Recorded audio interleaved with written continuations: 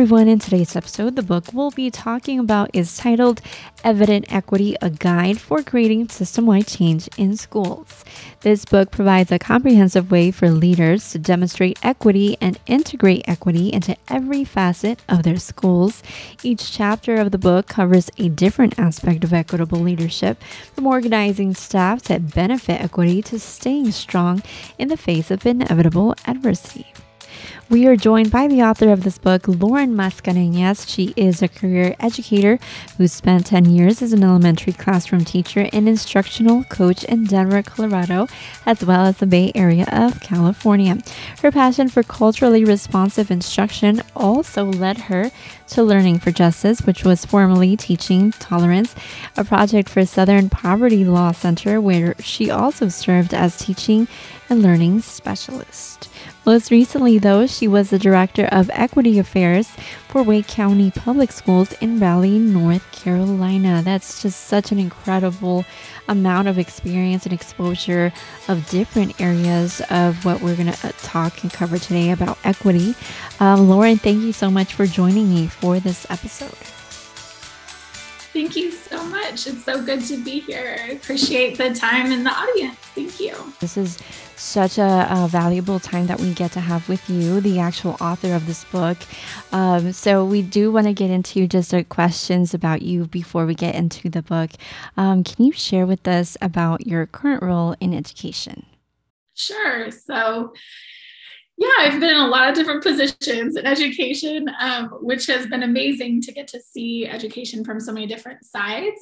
Currently, I have started consulting on my own. I work with schools all over the country, educational organizations on systemic equity and how to implement kind of this broad scope idea of how we approach diversity, equity, and inclusion work. And so I've had the opportunity to work with just some really amazing schools and organizations that are doing some pretty cool stuff and ready to make change. And so I'm doing that full time now.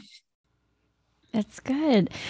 So tell us more about what you saw as an educator. That's amazing that you were an educator for so long, and you can still continue to do that in consulting. But while you're an educator, what did you see that further encouraged you to become a consultant for equity?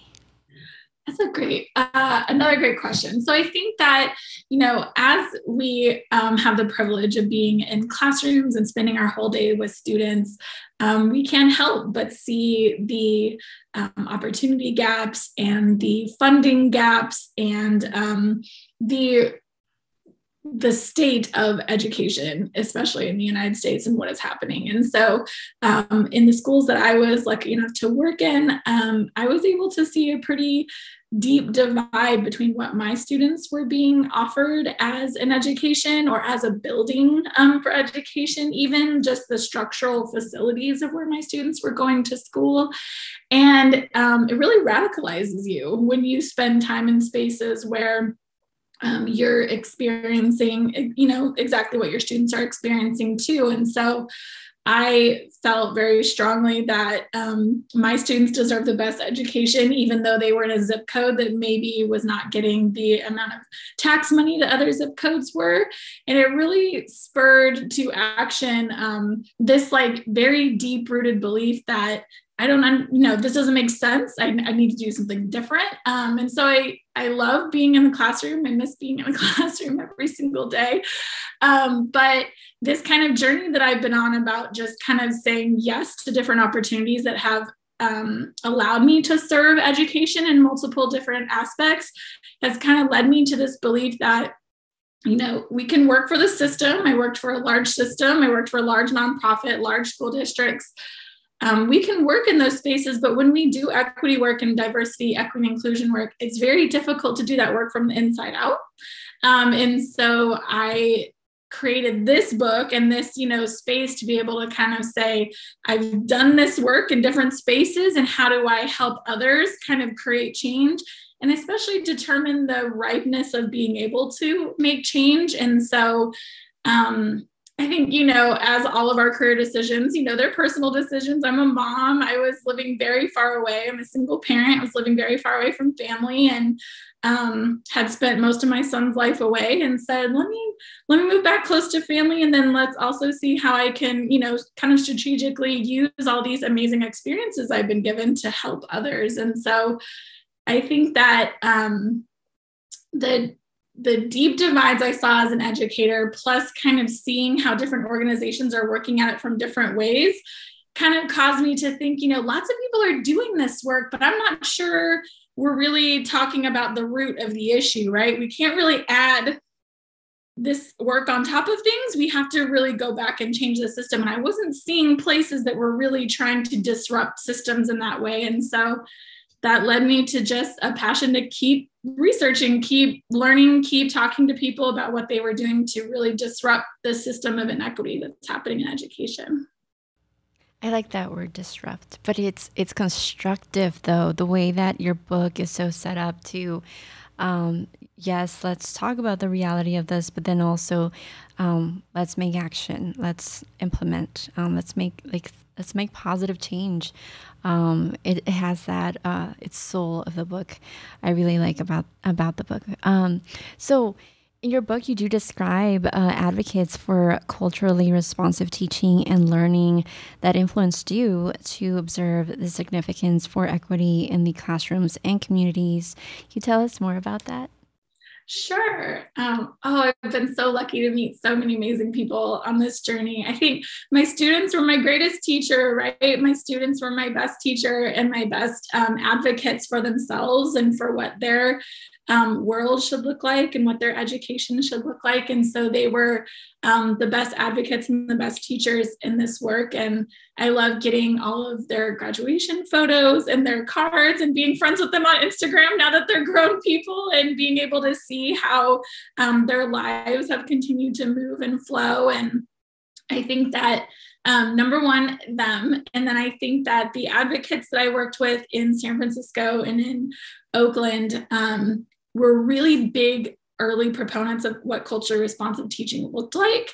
And I was fortunate enough to go to, I had a principal, Ms. Rice Mitchell, who had all of us go to culturally responsive teaching training. And we went to go see Dr. Shiraki Holly and learn about different protocols and how to really engage our students. And her work and that kind of encouraged me along. Oh, I like this. I love how this happens. Sitting in a professional development all day and not sitting all day, or not just watching slides happen all day, but really learning the way that we hope to teach. And that's what I hope to do. And so that was my first experience with that in education. And so I took that and ran deep with it, and met at the Southern Poverty Law Center just this incredible cadre of people who are just social justice, just deep into so much more knowledge and so much more community activism than I could have ever dreamed of, and really taught me the roots of, our movement and what is happening in the United States. And so I think the people that I work with along the way keep us afloat, right? And these advocates for the work, because it's hard. DEI work is very, very difficult.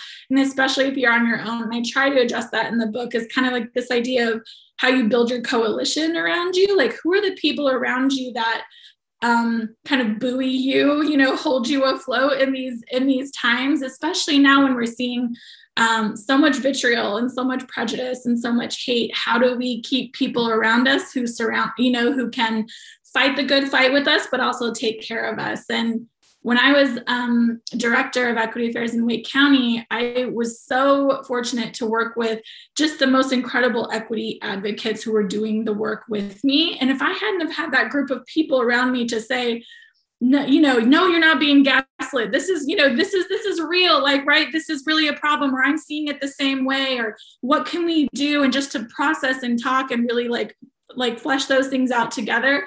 There's no way I would have lasted. And so that coalition of advocates and people around you that teach you and show you different things. That's why I'm able to do the work that I do, is because of all of them. It also showcases, kind of reassures perhaps, that you're not alone, and that a lot of this is very necessary. It could be that some teachers or leadership might feel like it's not something that's attainable if they don't have that sense of support. So looking closer at the book, can you give us kind of like an overview of what equity is? I know we've been talking about the word for a minute now, but just to be more grounded in relation to the classroom, schools, and then districts. Sure, absolutely. I think that you could ask a dozen people what equity means, and that you would get a dozen different responses. Equity, as I define it in the book, is not only this how we encourage everyone to succeed in their own way. And, a lot of people kind of see that cartoon of the kids standing on different boxes, which to me is not the definition of equity, but I think a lot of people's brains go there.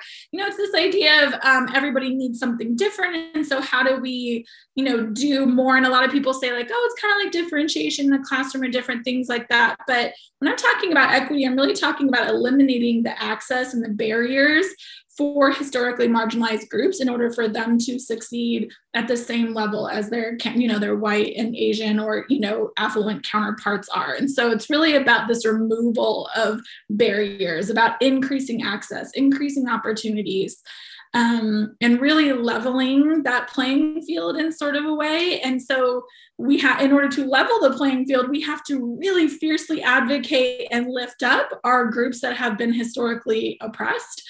And I know that, it's a difficult conversation and it leads to oftentimes, many sensitive subjects for people, but that is the essence of equity. And when I'm talking about it, I want to make sure that whoever a student is when they walk into a school, or whoever a staff employee is when they walk into a space, that they are included, that they belong, that they see themselves there, that they know that they can bring their full authentic self into that space, and that they don't have to necessarily jump hurdles or obstacles in order to succeed just because of who they are.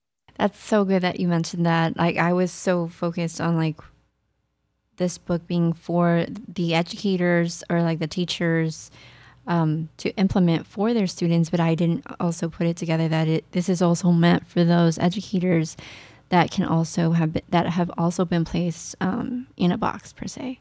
Yeah, absolutely. Because teachers and staff and principal, and I use the word educators, right? That's anyone who's supporting students, whether at the district office or our custodians, our incredible food and nutrition staff. They also have to feel as though they can bring their full authentic selves, and whoever they are and the language they speak and the culture that they come from or who they choose to love, that's their gender expression. Everything should be welcome in that space, and especially in a public school setting, right? Which is majority of the time that I've spent in public schools. And certainly the incredible private schools I've worked with have done a lot of that work too. And so I think, we forget about the adults too, but if your adult doesn't feel like they can be themselves in that space, well, then we know for sure students aren't feeling like that. Yes. So in this book, you mentioned that you once heard an educator note that we can't talk about equity in schools until we talk about how schools were never meant to be equitable in the first place. Wow, that whole sentence, I like kept reading it. I was like, it made sense to me, obviously. Yes, it was. I was like, this is so deep, but like, oh, this is so good. Why was this thought-provoking? So I think, and I wish I'm sure if I scrolled way back in my Twitter timeline, I'd be able to see, who I liked it. It was an educator that I follow on Twitter. So shout out to who that was. And I don't want to co-opt your idea, but this idea that, we talk about diversity work and equity work and, kind of leveling the playing field, but those are symptoms. We have to go back to the root. The root is that education was not meant for everybody to begin with. In the book, I kind of give this like brief little snippet about, from the origins of our country. It was not made for everybody, right? It was for an affluent white, land owning group of people, which is not the populace that we have then or now. And so when we start talking about all the laws that have been put into place, legislation, policy, funding decisions that have created the education system we have now, our education system is built on a system of inequity. It's literally created that way. It's made to operate the way that it is. And so when we kind of try to add things on top of it, oh, here's a class, here's a training, here's this, we're just adding more on top of a system that is already inequitable. And so if we're going to talk about it, we have to, or if we're going to try to change it, we at least have to address the fact that it was inequitable to begin with. Let's at least just say that out loud. Okay, this wasn't built for everyone. This doesn't work for everyone. It wasn't made with people like me in mind, with people like my son, like my students. It was not made with them in mind. And so we have to really go to a place where we say, okay, let's talk about the elephant in the room. This was not made for everybody. Now, what do we do? Kind of like saying you have a problem is the first step. And, saying that you have a problem it's really admitting it, right? We really have something here that is, let's all be honest about who it was made for and who it was not made for. And then we can move on from there. Moving forward together, and it's not to put any fault or put anybody in a guilt situation. It's more like you said, like let's clarify, like any foundation that is implemented, like construction, they put a good foundation, a solid foundation, so that building doesn't tumble over. Same thing, like if we just address everything that is in history, to why it's how it is now, then we can move forward, but together in a unified way. The house is built on a shaky foundation. You don't want to keep adding bricks to it. You want to redo the foundation. Absolutely. No, I love that analogy. That's what I keep trying to tell people. We don't add more. Don't add more teams. Don't add more books. Don't add more things. Let's change what you've got. And that's really where, the idea and the framework for this book came from. Absolutely. I love that analogy. I'm going to take that. Yeah, you should. So there is this section that focuses, like you were talking about earlier, that focuses about building coalitions to enable equity. Why is this useful? And then how do you start one? Because you did talk about like you had your own, but like how can somebody start one who's listening? Yeah, absolutely. So I think that there's certainly a lot of different ways to do this, but I think that the more avenues we have open for equity work, the better. We know that people come to equity work in a lot of different ways. Some people may want to be a part of a book study. Some people may want to be a part of a conversation. Some people may watch a movie. Some people will try a new instructional practice in their classroom. So the more opportunities that we offer, the more we allow people to really be in that space with us and really see who is a part of our coalition. So when I was in Wake County, yes, I was in the equity office, but I was also going to, groups that were putting on movies for the weekend and, screenings and let's watch this, or, going to different schools or different events. And that's the space where I really found like my people, right? Like my coalition. But I also think being very strategic about, we give a lot of attention and time to kind of the naysayers or the people who are like, this isn't going to work. I don't have time for this, or this doesn't belong in education. And when we give a lot of voice and time to them, we neglect to see all the people that are actually with us or could be with us because we're giving so much attention. And so I have, this very scientific, graph and everything. It's like rooted in this activism research and rooted in, this idea of how we move and change people over, course of movements and unions and organizing. But it really comes down to how do we build up and increase the capacity of those around us and those who are very close to being, in the group with us, and not spending the time and energy on like kind of our, C people, if you look at a charter graph, or kind of the people who are, spending a lot of time. And in every workplace, in every school, there's always this group of people who are like, no, that's not the thing. We can't spend time there. And we just give them so much attention. And anytime I'm talking to schools or people, I'm like, let it go, let them go. They're not your people. And as soon as I say that, it's almost like people have this like weight off of them. Like, what? I don't have to get everybody with me. It's like, no, because you'll never get everyone into your coalition, right? But we can make it very uncomfortable for them, and we can make the environment so inclusive and so equitable that they either get on with the coalition or they get off the ship, right? And so it's more about that positivity, that building, that relationships that you have with your people and the people that are close to you, rather than kind of feeding, the other side. So this book does provide strategies to take action, which is really great. How does this book serve as, how it mentions, as a reflective tool for change to help educators create a system-wide change for all students? So when I had the opportunity to write this book, I was thinking about, all my years in education and thinking about all the professional development that I, was a part of, or book studies that I was a part of, and thinking about the books that I actually read and that I actually spent the time reading cover to cover and would go back and use. And they were ones that I wrote in. They were not huge, thick, full of lots of theory and whatnot, that they were very actionable, that they were something I could turn to and go, oh, okay, let me do that right now. Or I could bookmark something. And I think that was my vision for this. And the framework of kind of how do we move outside of teams really came from these conversations that I was having with organizations, with schools, that were like, we've had a team, a diversity, equity, inclusion team, or an equity team for years, but nothing has changed. And I was like, okay, of course it hasn't changed, right? Because there's so much more to do. But I think, in education, there's so much to do. There's so much on our plates that we just kind of get stuck in this, like, let me get a group of people together that can work on it. And so I started thinking about what are the other ways in which this really lives out in a school.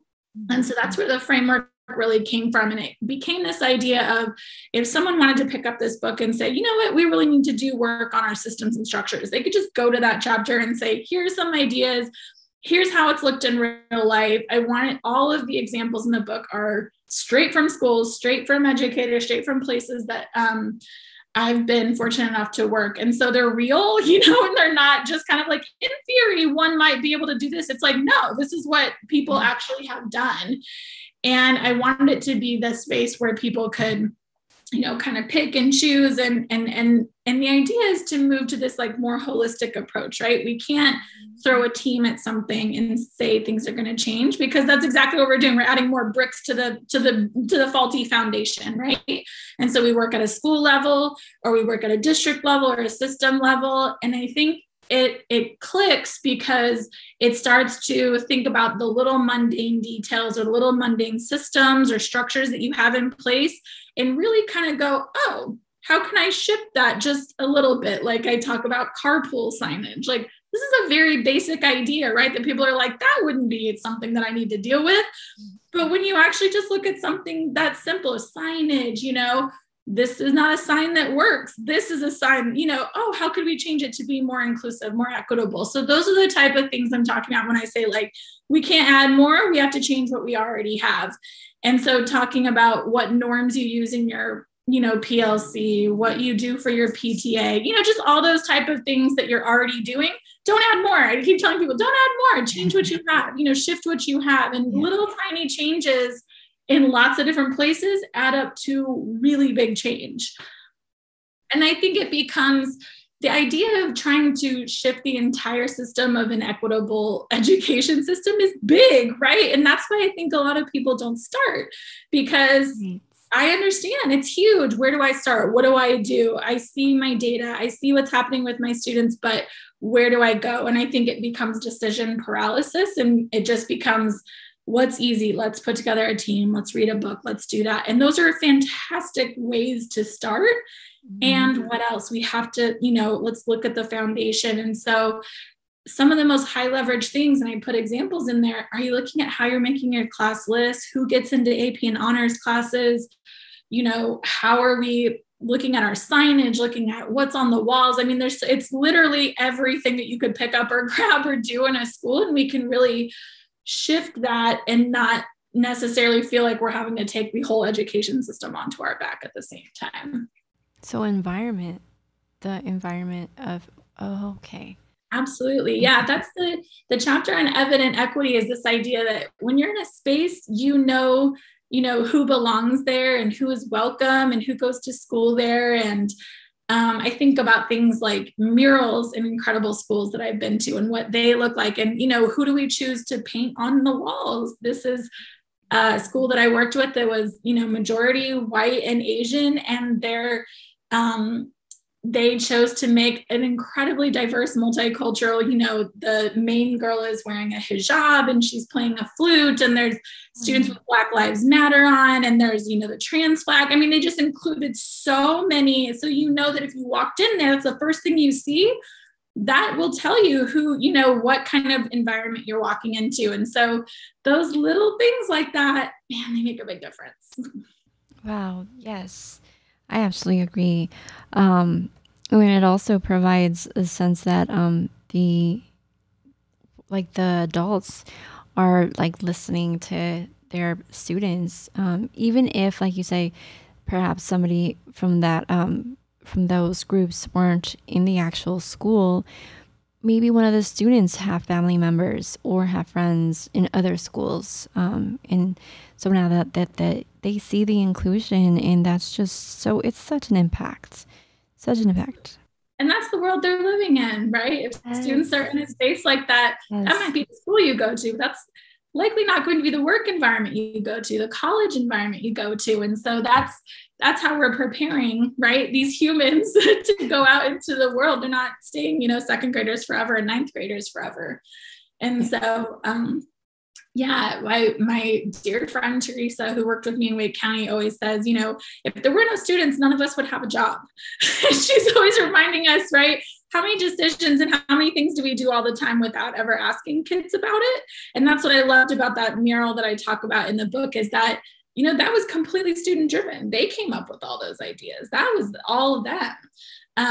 How many times do we say, we really need to talk about like Black male achievement? It's really suffering, without ever having Black males at the table to say what works for them in education and what doesn't work for them. It's like we're making these decisions on assumptions, but let's pull in the people that are most proximate and close to the inequity and ask them. I talk a little bit about that, like how we say, we need to invite people to the table. Well, the idea of inviting someone to the table means I still own the table, right? Like I still am inviting you to my table, come over here, right? But we have to, equity says, flip that, right? Where are you? Let me come to you. Let me go to the library in your neighborhood to have parent-teacher conferences, because that makes sense for you, right? And so it's this flipping of ideas of I get to decide, I have the table, versus this is about you, right? It's de-centering self. And that's so hard in every way, right? Personal relationships and professional relationships, but it's not about us. It's about our students. It's about our staff. It's about the community. I like that. So make it a picnic. You don't have to come to my table. I will go to you. That's so perfect. Yeah. Well, I think that we often say, oh, well, we invite them to the table, but the power dynamic there means, right?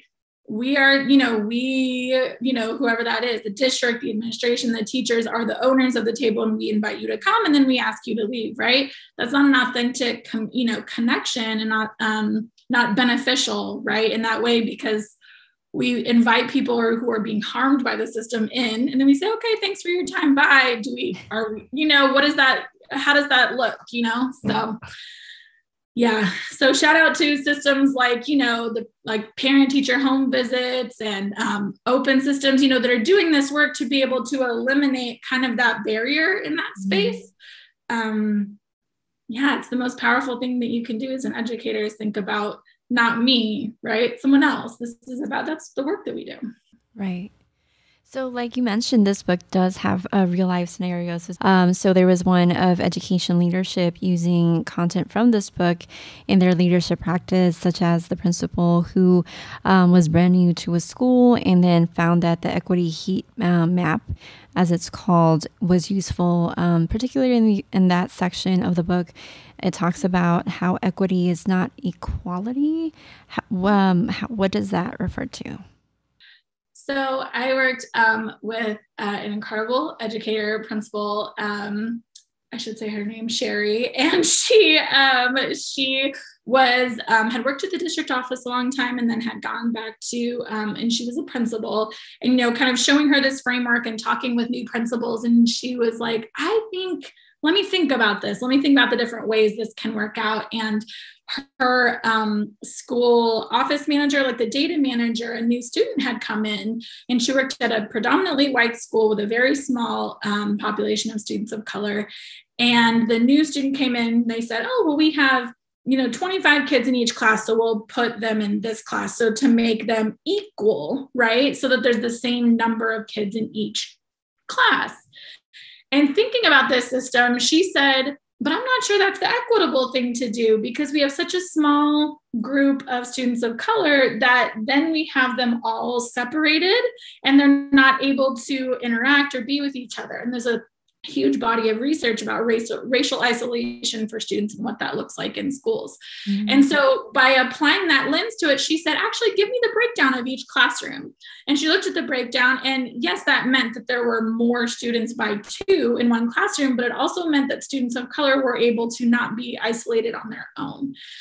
And so the process of doing that for her was exactly what I'm talking about. These things that we do that are like, oh, it's always been done that way. Just put them in the classroom that is, has the least kids. That's how it's approached, and that's equal. But equity says then each student of color, and there was only 4 in the whole grade, all were isolated rather than being able to be in either groups of 2 or all together. And so that type of thinking is how we approach equity system structure. That's a shift. That's not, let's create a team to talk about how we, distribute kids, and let's, have extra PD about how we do this. It's like, oh, this is our system. How can I shift it? No, put that student here. This makes sense. An explanation with the teachers. And she was like, okay, that's what I'll always do from now on. And so that was a brilliant example. And I just adore those small little shifts and changes that don't seem like a big deal, but that makes a really big difference for those students who are in those classrooms, right? Yeah, it's huge. It's one of those things that you never want to be called in class, but then you also don't want to be the one example in that class, to where nobody else could really speak to that, whatever question is addressed to you. But if there's 2 of you or 3 of you, maybe the one person who's more outspoken will raise their hand and maybe talk about it. So yeah, that's so interesting. Yeah, and there's, like I said, there's a large body of research, talking about what racial isolation does for our students who are already marginalized in our education system. And so when we further isolate them in those spaces, they're not able, these are large groups of our students of color coming from communalistic cultures and backgrounds and families, and to suddenly be alone and in a space where it's not serving them is truly detrimental to, their academic achievement. And their whole lives. And so when we shift and change that, I loved that example, because it was just a quick thing. And she's like, oh, I just have my data manager. Anytime a new kid show up, we just have a quick conversation and we, keep it pushing. It didn't have to be this groundbreaking hours and hours worth of anything. It was just like, oh, this makes sense, right? So when there are, when you do your consulting and there are schools that tell you, and that's so great that they do have these groups, that they do have these task forces, what is the one thing that you do tell them not to do, or to maybe hold back from? There's so many. I think that, one of my big things that I feel very strongly about is how we are celebrating and what cultures we hold up when we are celebrating, whether that be holidays or observances or staff things and whatnot. I feel very, very strongly about this idea of kind of, of what is cultural appreciation versus appropriation, because those little things that we do when we decorate, if we're only decorating for Christmas time, what message are we sending, right? If we're, doing Easter and Valentine's Day, right? If we kind of stick to these kind of white,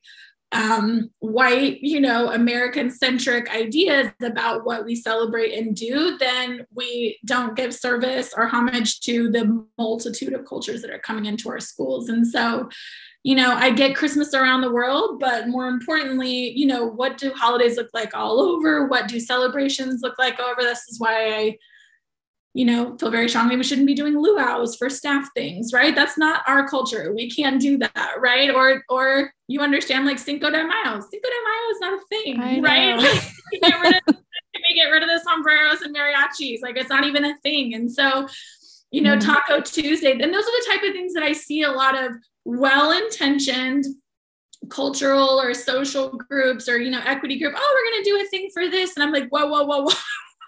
Because that's how we end up on front pages of newspapers, right? Because someone is making a decision without people from that culture present or trying to do it in a way that is appreciative and ended up being appropriation. And so I included my tweets that I've done in the book because I, talked about, how kids were wearing pilgrim hats and feathers and whatnot still in schools. And I was like, how are we still doing this? This is like so problematic.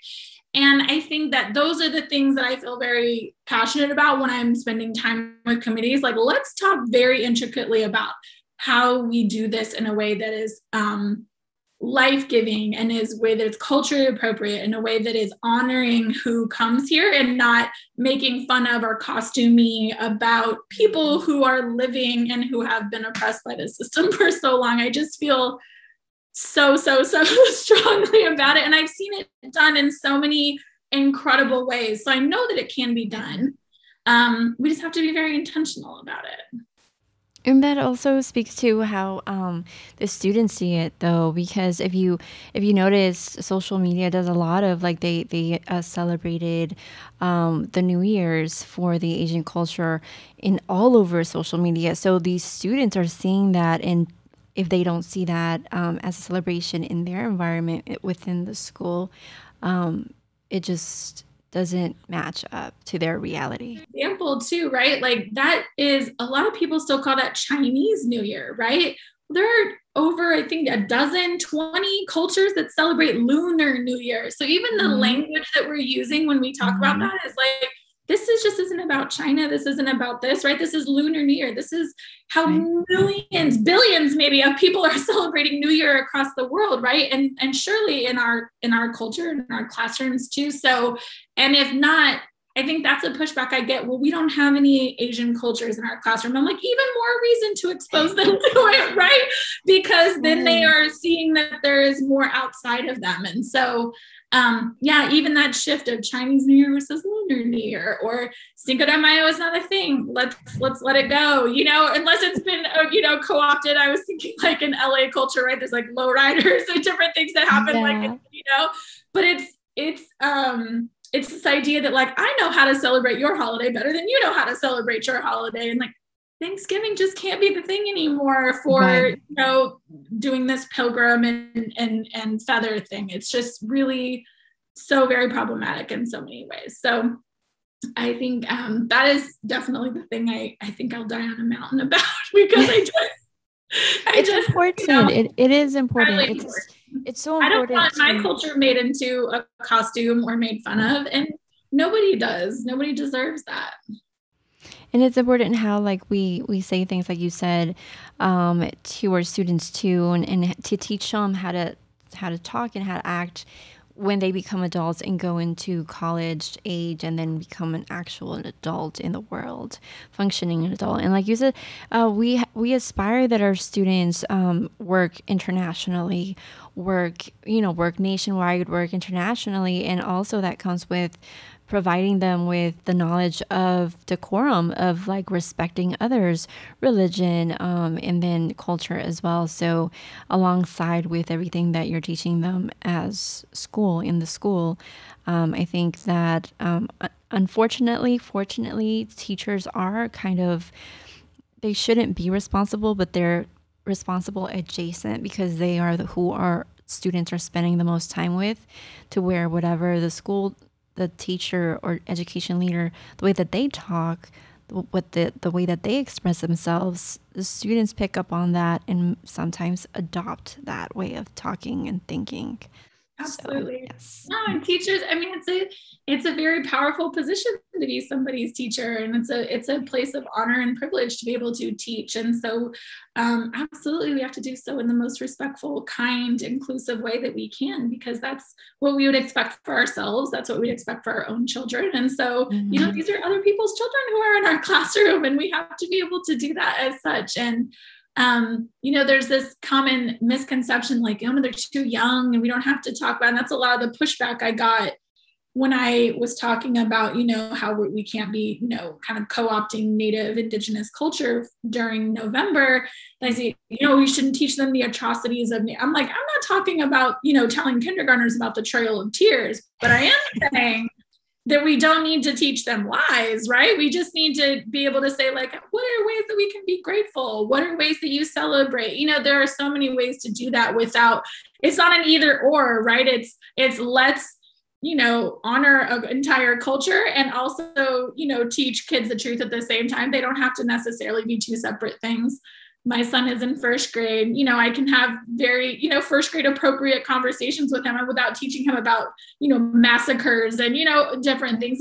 Kids understand way more than we give them credit for. Schools and districts do, it might be in different stages of their journey towards solid equity. So what advice, as far as consistency for education leaders and teachers, how can they implement to make equity a natural, expected part of education?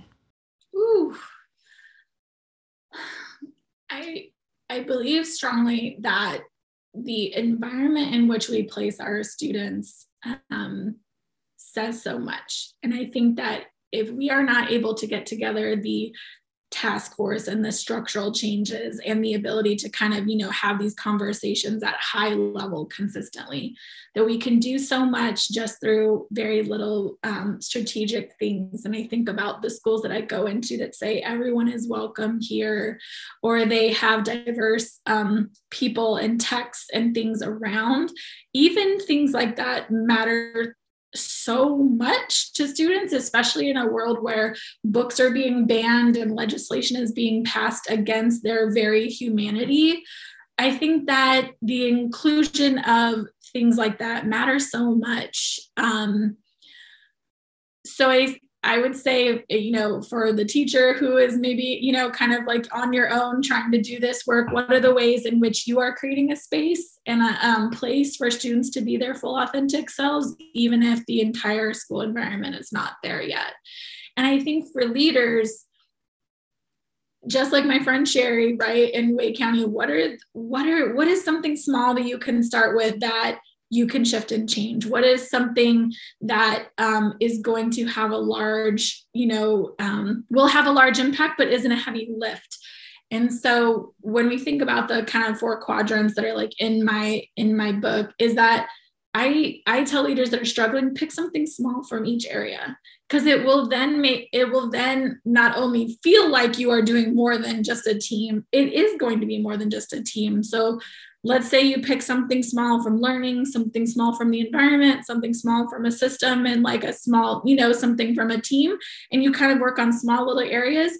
Well, already you're not just focused on one area, you're in multiple spaces. So it's like, even if you have to just pick something small that you yourself can handle, because bless administrators, bless teachers, it's so hard. All of it's so difficult. You don't want to take on more, but we know that we need to do something different. And so thinking about your environment and the space that you included, I think about, you know, students naturally gravitate to classes and spaces where they know they are welcome, they feel included. I think about the classrooms that I hung out with when I was a teacher, you know, or when I was a student and a teacher, right? I'd be like, I want to go hang out with that professor. I want to go hang out in that class, you know, with that teacher because they were cool, or they really liked us, or we felt like we could be ourselves there.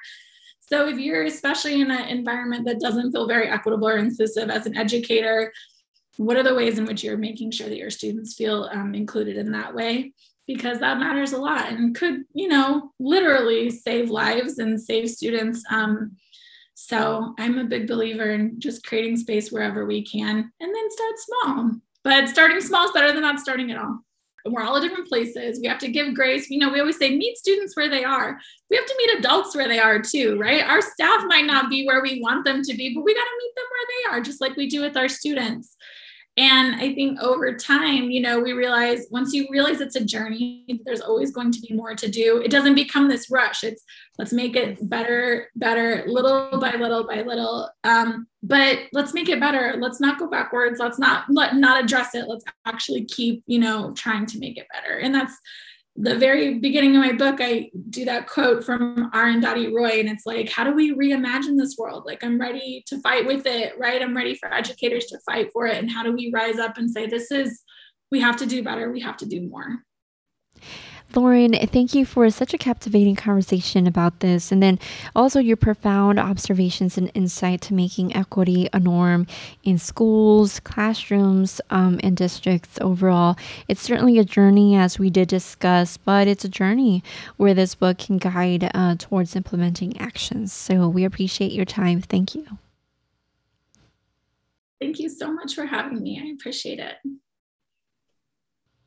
This book is without a doubt another tool for your toolbox with teaching. It's certainly an encouraging book, as Evident Equity seeks equitable education for all, and it also shows how leaders can spearhead that movement. This book is available on the Solution Tree website, solutiontree.com.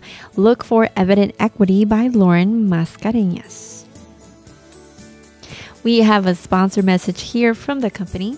At Solution Tree, we share your vision to transform education to ensure learning for all, and we can help you make this vision a reality. No other professional learning company provides our unique blend of research-based, results-driven services that improve learning outcomes for students. We appreciate you tuning in. Make sure to navigate to our solutiontree.com/podcast page to listen to our other episodes. There you can subscribe to our podcast today via the subscribe drop-down button to your favorite podcast app. Also, remember to like and subscribe to our YouTube channel. This has been your host, Prisma Lopez Marine. Thank you for joining me for Charting New Paths in Pre-K to 12 Education.